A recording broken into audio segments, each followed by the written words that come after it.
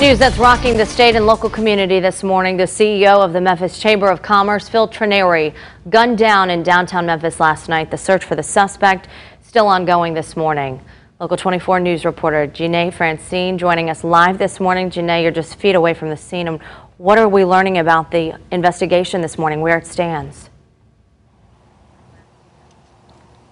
Well, Kayla, Memphis police tell me that a jogger was running right here along the 500 block of South Front Street when a white pickup truck pulled up and a man shot the jogger. The man shot was Phil Trenary, who's headed the Memphis Chamber since 2014. Trenary, a longtime Memphian and businessman, was deeply dedicated to Memphis and the downtown area. We know the Chamber was holding their Move It for Memphis 4 Mile last night, which is a 4-mile race that ends at Laughlin Yard. The race started at 6:30 and Trenary was participating in that race. Now, shortly before 8 o'clock, Memphis police received a call that a shooting happened here on South Front, which is a third of a mile away from the race finish line. It was soon discovered Trenary was the victim. He was transported to Regional 1 where he was soon pronounced deceased. Now, Memphis police are still looking for the suspect this morning. Here's what we know. Police say the suspect is a black male with dreads and he was wearing a blue shirt and a white 4-door F-150. And Caitlin, this morning police are still surveying the area. I've seen investigators getting out with flashlights, searching inside of apartments, and even looking through the bushes. Of course, as we get new information in, you will be the first to know. Reporting live in downtown Memphis, Jeane Francine. Good day, Memphis. Thank you, Jeane. And of course, condolences are continuing to pour in for Phil Trenary's family as well this morning. Those who knew him personally say he had some big plans for Memphis and helped shape it into what it is today. And we're going to talk now with Memphis Chief Administrative Officer Jack Sammons. Thanks for joining us this morning, Jack. Well, thank you. It's a sad day. It's a tragic day for our city and our state. And I've lost a good friend, and this community has lost a tremendous leader, and I'm just shocked by the whole scenario. It really is shocking. Details here to happen right in downtown Memphis where he worked, where he spent so much of his time, known as the heart and soul of the business community there. Tell us a little bit more about your relationship with him and his impact on Memphis. You know, I was, for some years, I was chairman of the airport authority here in Memphis, and Phil was a veteran of the aviation industry and had been the CEO of Pinnacle Airlines. He knew everyone in the business. Was critically helpful to me to introduce me to all the executives of the various airlines, and he played a role in securing Southwest Airlines service to Memphis and many others.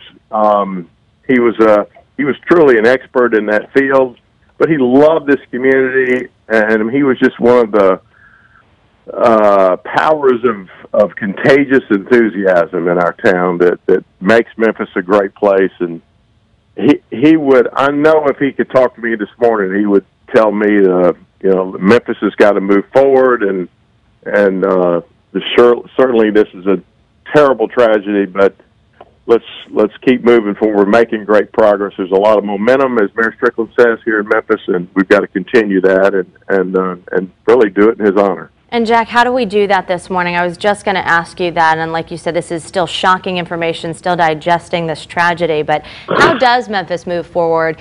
Continuing his legacy downtown, he worked so hard to create jobs for people who've been impoverished. He wanted to build the city up on that. Obviously, this is a city that's suffered the brunt of a lot of crime, and its reputation has been impacted by that as well.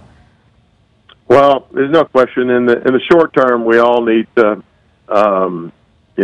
grieve and to come together and find closure in this, and